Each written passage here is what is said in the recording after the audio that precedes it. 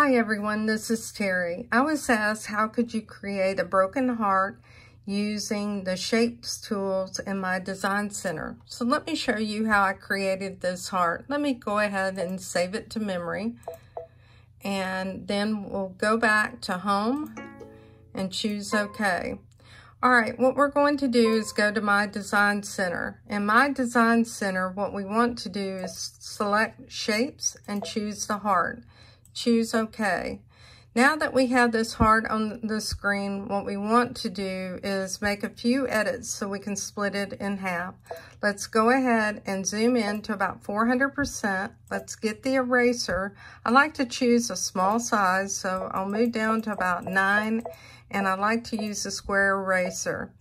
Now what I want to do is to erase the tip of that heart. That's going to give me 2 halves, and I'll go ahead and go down to the bottom and do the same thing. The next thing you want to do is to go ahead and move these 2 halves apart. And if you happen to own Upgrade Kit 1, it's easier to make that selection, but if you don't, you can also select it with the selecting tools that you have. So if you have Upgrade Kit 1, just go ahead and take the pencil and select 1 half. While it's selected, go to size and just move it over a bit because you're going to have stitches between these 2 halves. While you're there, go ahead and select the other half by choosing the selection tools, the pencil. We'll select that other half of the heart and we'll go to size and we'll move it over a bit. If you don't have the Upgrade Kit 1, you need to choose your selection box here. And what you'll need to do is zoom in so that you can go right between the center and draw your bounding box around that heart. So what I'm talking about is you would want to come straight through the center like I'm doing, and I'm using a mouse. And once I've done that, I'll move over to the side. And then I can select that and move that portion.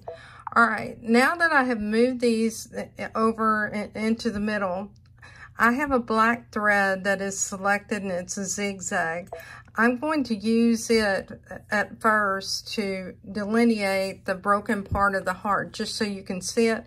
But before I do that, I do want to color in the outline of the half of the heart. And just a moment, I need to make sure that what I do is I select the bucket.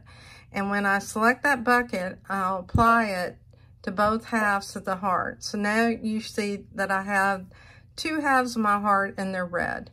Now I'll go in and select black or any other color. I just want to be able to distinguish between the halves. I'm going to zoom in to about 200%. And I also want to get the point-to-point tool. This is going to give you a nice sharp point. So what we're going to do is we may need to zoom in just a little bit more. We want to connect to the top of that heart.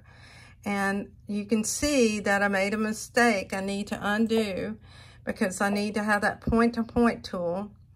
And I'll click on the end of that red heart or somewhere near it. I'll be able to adjust that later. And what I'm trying to do is make that broken line that goes down through the center. Now, obviously, you can make this angle a greater angle if you want to, but I need to connect down at this point. All right, now that I've done that, I can go ahead and click off of that tool. And what I want to do is I want to be able to see if I have everything lined up to the end. So let me just select the bucket for a moment, and then I'll go ahead and at 400% or 800%, I'll zoom in to see if those 2 pieces are joined. It does look like there's a little break there, and this looks like it's a little bit over the end. So I'll take the eraser and I'll erase a little bit of this point there, and then I'll move down, and this looks like these 2 pixels are actually touching. So we'll choose OK.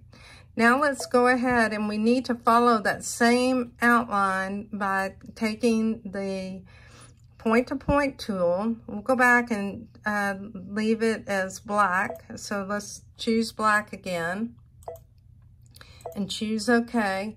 And now what we want to do is we want to follow the shape of the other outline. So by that I mean the angle of that other outline. So you'll notice that I'm keeping it some distance away because I need to allow for those satin stitches. And we're zoomed in at 800%. So I may actually even need to move my hearts apart, or my halves. We'll see in a moment. So we'll go ahead and let's just connect to this point.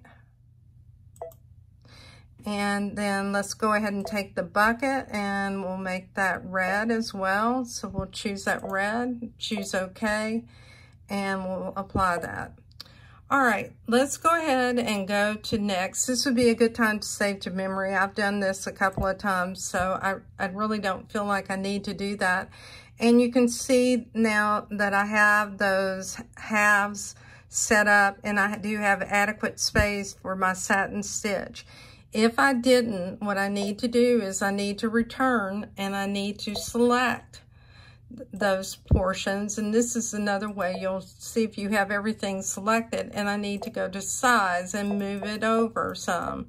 So I can move it over some and I'll choose OK. Let's just go into our settings and change our stitches to millimeters because I prefer stitches in millimeters. And then let's go ahead and go to next. And I like to use about 3.5 millimeters on my stitches, but let's go ahead and link everything together. So you see it's all linked. We'll go ahead and change this to 3.5 millimeters and choose OK. You can see we have adequate space. This would be a good time to save to memory. And let's set it. I hope this video was helpful to you. If you like my videos, please like and subscribe to my channel on YouTube. I try to set up everything in playlists. Those that are related for the new owners are in a numbered series. It's called the New Owner Series. Thank you for your time today, as always.